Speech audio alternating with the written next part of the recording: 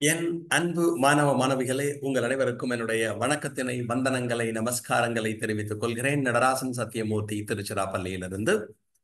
மணற்கேணி app பத்தி உங்களுக்கு ஏற்கனவே சொல்லியிருந்தேன். நேற்றுக்கு போன வீடியோல government of Tamil Nadu and school education department ஏகப்பட்ட வீடியோஸை குழந்தைகள் நல்லா கான்செப்சுவலி ஸ்ட்ராங்கா இருக்கணும், அவளோட தியரி எக்ஸாமினேஷனுக்கு யூஸ்ஃபுல்லா இருக்கணும், காம்படிட்டிவ் எக்ஸாமினேஷனுக்கு யூஸ்ஃபுல்லா இருக்கணும், பாக்கி இருக்கிறவா group 1 group 2 group 3 group 4 services எழுதுறவாளுக்கு, UPSC examination எழுதுறவாளுக்கு, state government examination எழுதுறவாளுக்கு, bank examination எழுதுறவாளுக்கு எல்லாருக்குமே யூஸ்ஃபுல்லா இருக்குங்கிறதுக்காக math, physics, chemistry, botany, zoology எல்லாத்துலயும் வீடியோஸ் நிறைய அப்லோட் பண்ணியிருக்கான்னு சொன்னேன்.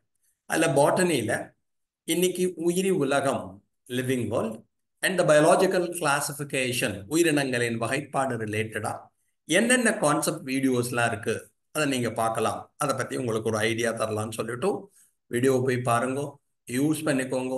உங்களோட எக்ஸாமினேஷனுக்கு யூஸ்ஃபுல்லா இருக்கும், காம்படிட்டிவ் எக்ஸாமினேஷனுக்கு யூஸ்ஃபுல்லா இருக்கும், லைஃபுக்கு ரொம்ப யூஸ்ஃபுல்லா இருக்கும். ஓகேயா? லிவிங் வேர்ல்ட் அண்ட் பயாலஜிக்கல் கிளாசிபிகேஷன்ல அதுக்கு முன்னாடி உங்களுக்கு தெரியுது, இந்த ஆப் நீங்க டவுன்லோட் பண்ணிட்டு நேற்றுக்கே சொல்லியிருந்தேன். அது வெப்சைட்லயும் போய் நீங்க பார்க்கலாம்.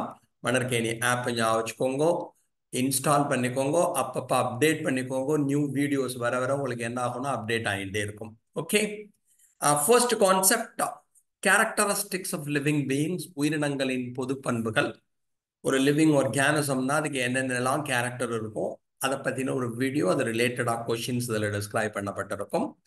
Second concept is diversity in living world, உயிரி உலகின் வகைப்பாடு இருக்கு பாருங்களேன், அதுல என்னென்ன வேறுபாடுகள் காணப்படுகின்றன.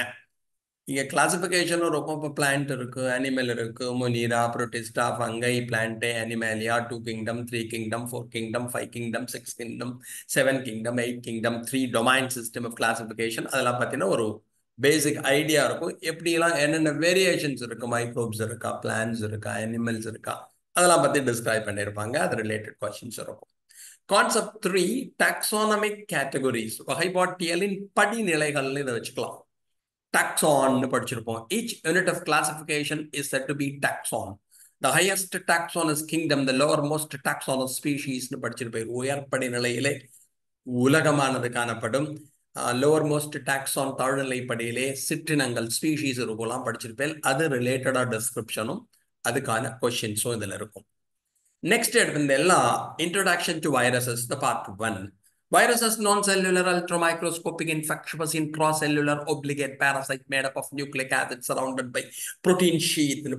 செல் அமைப்பற்ற எலக்ட்ரான் நுண்ணோக்கியின் மூலம் மட்டுமே காண வல்ல, நோயினை உண்டாக்கும் திறன் வாய்ந்த, புரத உரையினால் சூழப்பட்டிருக்கும் நியூக்ளிக் அமிலத்தை பெற்றிருக்கக்கூடிய ஒரு உயிரினத்தினைத்தான் நாம் வைரஸ்கள் என்று அழைக்கிறோம்.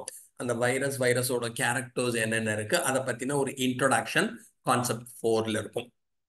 கான்செப்ட் 5ல அது ரிலேட்டடா காம்படிட்டிவ் எக்ஸாமினேஷன்ல என்னென்ன கொஸ்டின்ஸ் கேட்டா அதை பத்தி இருக்கும். இதுல கொஸ்டின்ஸ் மட்டும் இருக்கும். தென் வீராய்டு அண்ட் பிரியான்ஸ், நெக்ஸ்ட் கான்செப்ட்ல உங்களுக்கு பிரியான் தெரியும், வீரியான் தெரியும், வீராய்ட்ஸ் தெரியும்.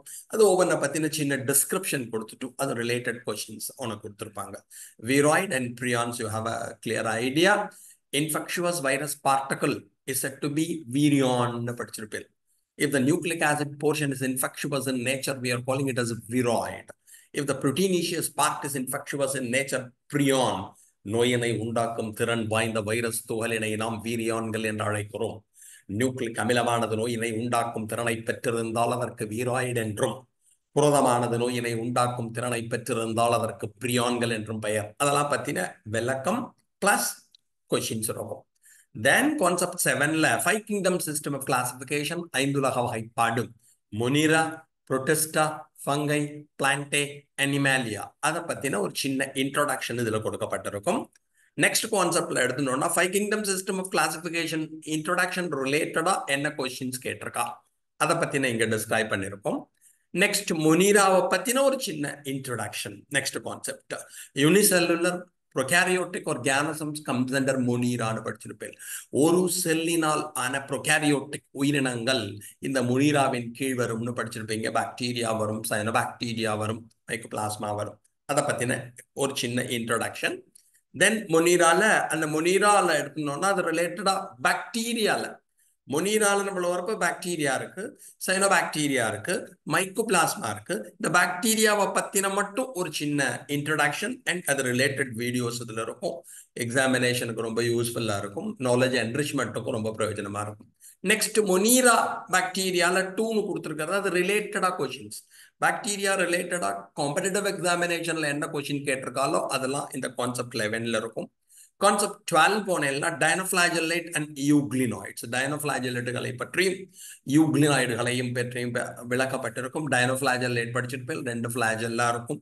யூக்ளினாய்ட்ஸ், யூக்ளினா விரிடிஸ் படிச்சிருப்பீங்க. அதை பத்தின ஒரு சின்ன அறிமுகம் பிளஸ் அது ரிலேட்டடா questions. Then slime moulds.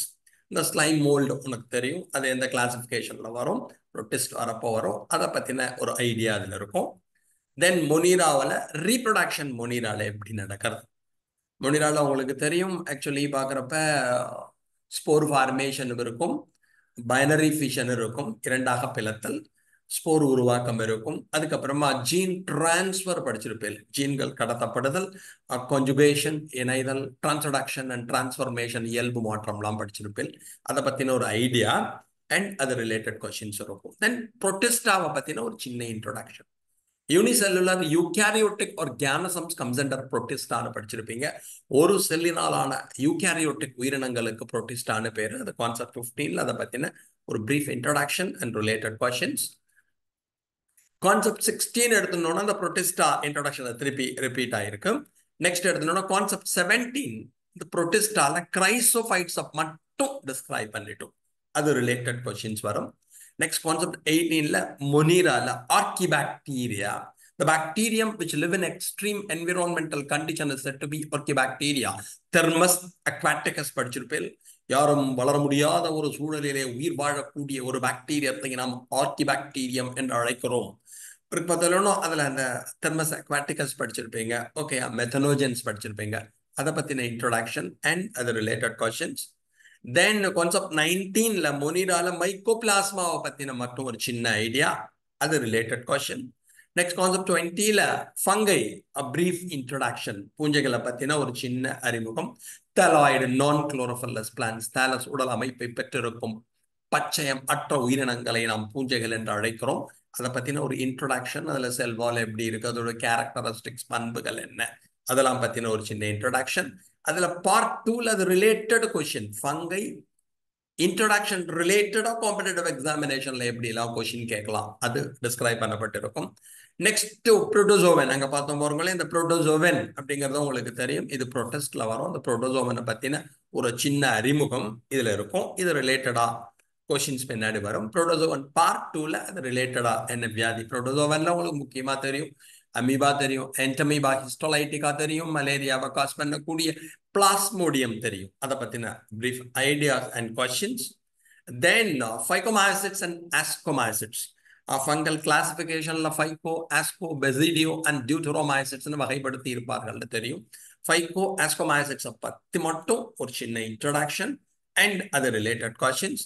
And finally lichens. Okay, லைக்கன்ஸை பற்றின ஒரு ஐடியாவும் அதில் இருக்கும். ஓகே, இது மாதிரி உங்களுக்கு நிறையா கொடுக்கப்பட்டிருக்கும். இந்த வீடியோஸ்லாம் நீங்கள் யூஸ் பண்ணிட்டு எல்லாம் உங்களோட எக்ஸாமினேஷனுக்கு theory as well as competitive எக்ஸாமினேஷனுக்கு யூஸ்ஃபுல்லாக இருக்கும். Best wishes. மனர்கேனி ஆப்பை டவுன்லோட் பண்ணிக்கோங்க. மனர்கேனி ஆப்பில் இருக்கக்கூடிய வீடியோஸ்லாம் பாருங்க. வீடியோஸ் பார்க்குற சமயத்தில் மறக்காமல் முக்கியமான பாயிண்ட்ஸ் என்னென்ன சொல்கிறாலோ அதெல்லாம் ஹிண்ட்ஸ் மாதிரி நோட்ஸ் எடுத்துக்கோங்க. கொஸ்டின்ஸ் என்ன கேட்டிருக்கோ அதை எழுதி பார்த்துக்கோங்க, நோட் தனியாக போட்டுக்கோங்க. ஒவ்வொரு கான்செப்ட் ஒரு நோட் வச்சுட்டு ஒவ்வொரு கான்செப்டையும் பர்ஃபெக்டாக குறிச்சுண்டு தென் புக்கை பார்த்து எல்லாம் உங்களுக்கு ரொம்ப யூஸ்ஃபுல்லாக இருக்கும். God bless you all. Thank you very much. Thank you, thank you, thank you.